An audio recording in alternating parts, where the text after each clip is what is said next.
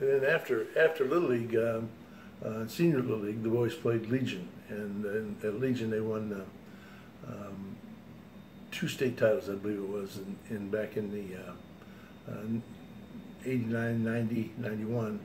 Maybe it was 2 or 3, but they had a great run for about 10 years with Jerry Huskamp, was a tremendous coach, summer coach.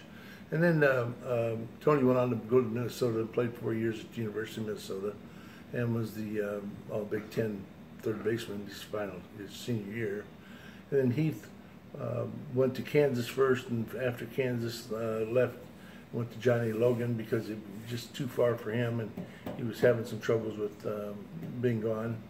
And so he moved him back to Johnny Logan, and from Johnny Logan he went to Memphis and played 2 years at Memphis. And from Memphis he went on to play for the Cleveland Indians in 97, I believe it was. But he played 2 years for Cleveland, and then was released. That's pretty much our baseball in Rock Island.